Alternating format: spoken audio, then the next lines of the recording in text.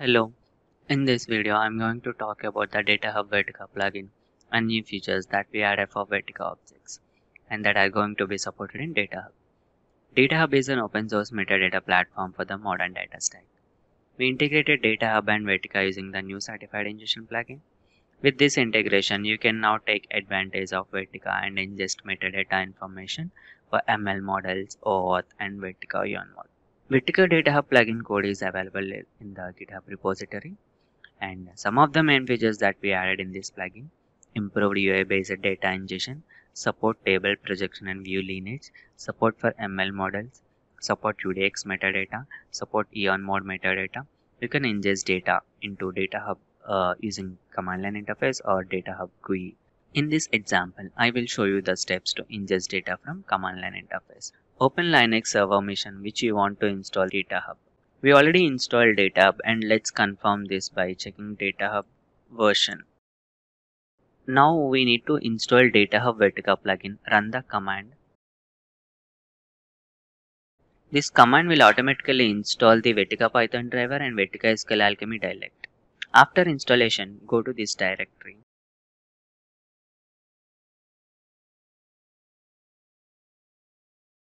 You need to create a YAML file and add Vertica source details. Let's create that. In this, you need to add the Vertica source details like a host port, database name, the username, and the password of the DB. And you can set the config options for DataHub.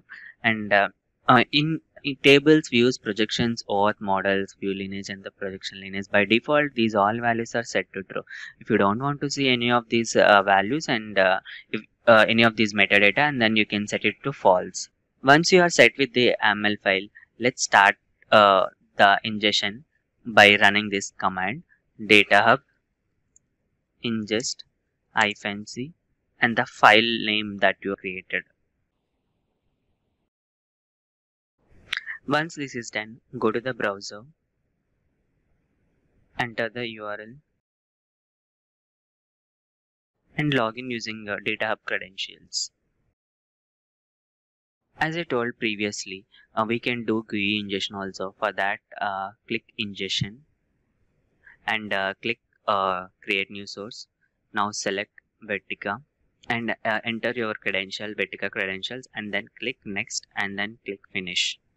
Once this is done, let's go to the home page to check the metadata and the new features that we have for the plugin.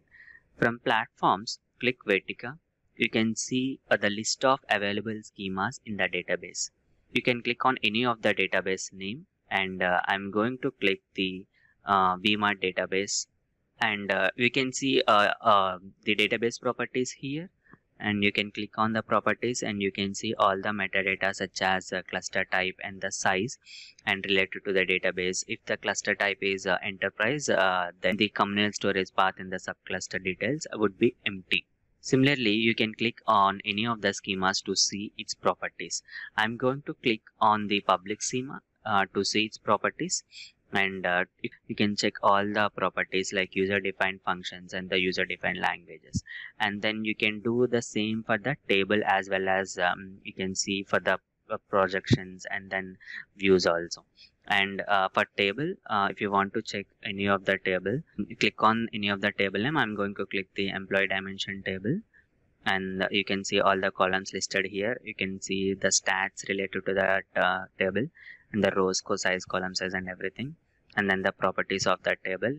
And then we have the lineage. We have both upstream lineage and the downstream lineage for projections and views, and I will show you the example of lineage which contains both upstream and downstream, and we can edit the lineage also.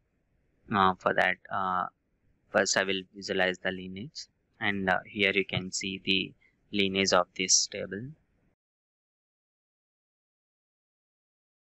You can see so full tiles and all the details of the tables also here. And then we can edit the lineage. For that, click edit and click downstream, and once you click the edit upstream or downstream, a model will open that allows you to manage lineage for the selected entity in the chosen direction. In order to add a lineage edge to the new entity, search for it by name in the provided search bar and select it. And For that you need to select it here. If you want to add this, add here, select it and add. And you can remove lineage edges from the same model. Use it to add lineage edges. Find the edges that you want to remove and click the X on the right side to save. And you need to click save changes to save. If you exit without saving, your changes won't be applied. You can see the updated lineage here. And then you can see the same properties for projections. I will show you the example of the projection.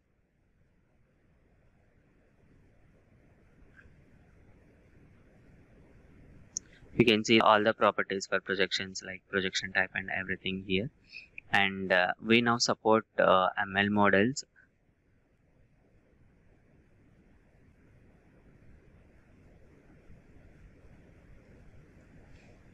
You can see the ML models name here, and you can click on any of the ML model to see its properties.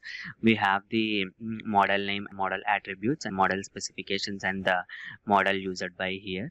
We support OAuth related metadata. So we also supported deleted entities. During ingestion, this stateful ingestion will allow you to determine any objects that were deleted with respect to the previous ingestion.